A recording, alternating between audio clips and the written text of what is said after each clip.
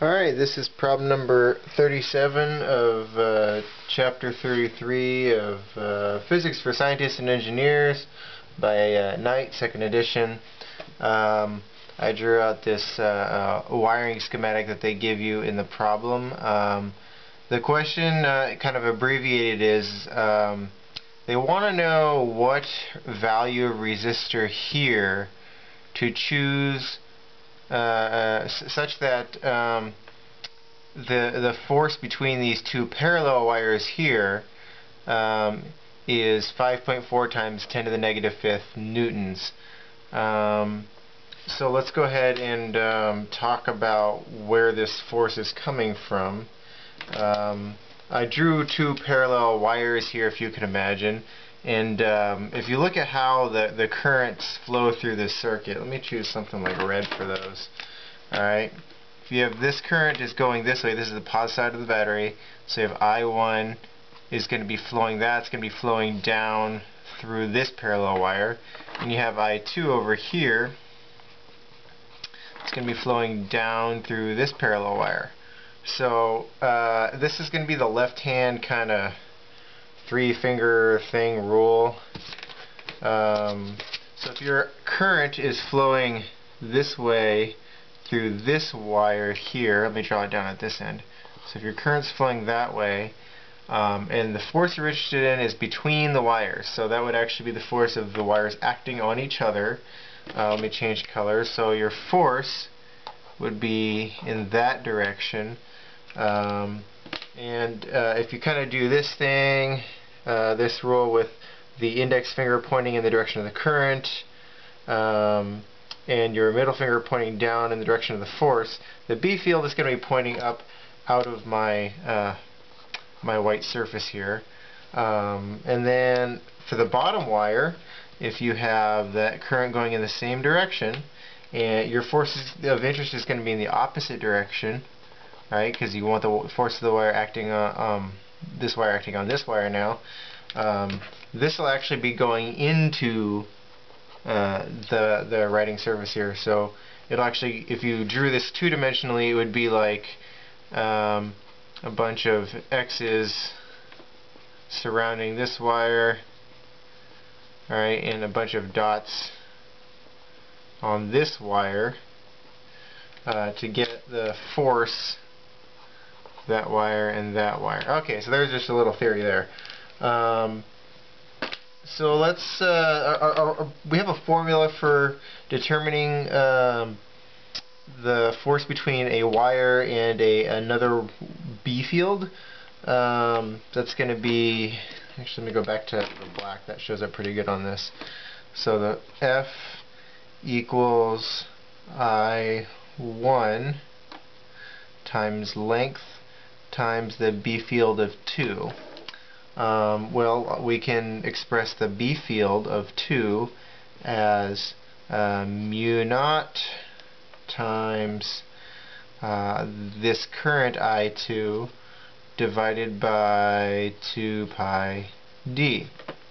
So what you do is you just combine these, and you're going to end up with F equals mu naught L I1, I2, let's keep all of our I's capitalized, they're easier to see, divided by 2 pi d.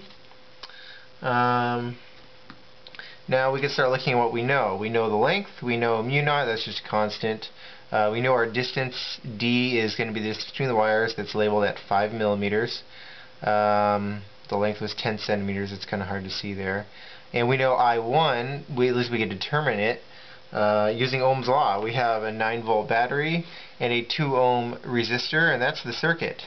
So we could just determine I1 as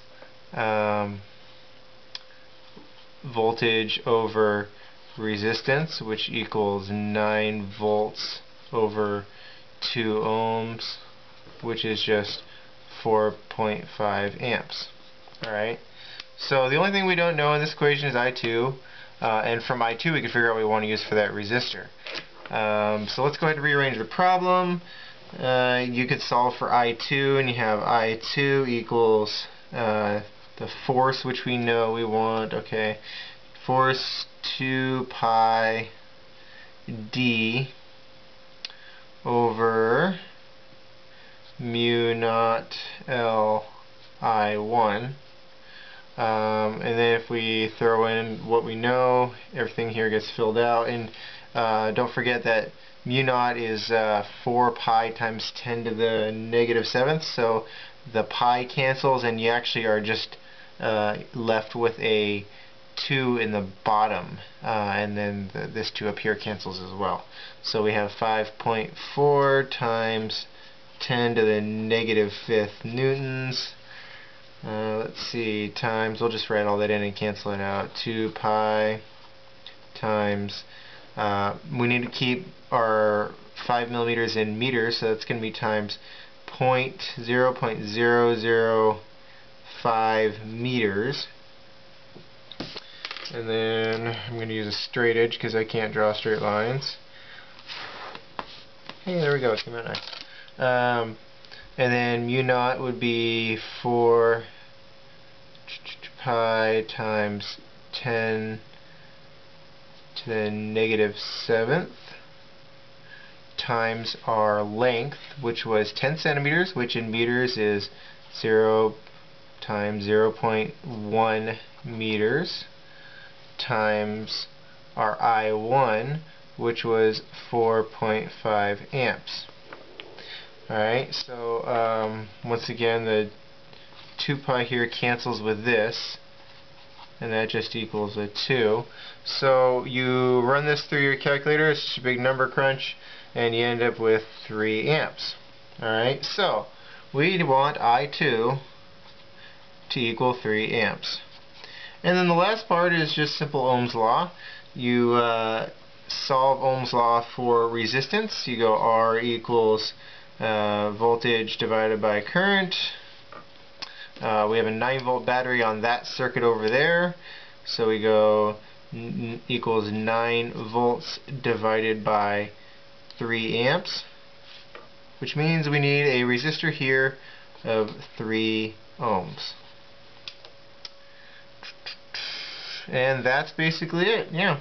So this current goes this way, this current goes this way, and the forces are forces that are attracting the 2 wires together, and that force we wanted was 5.4 times 10 to the negative 5th newtons.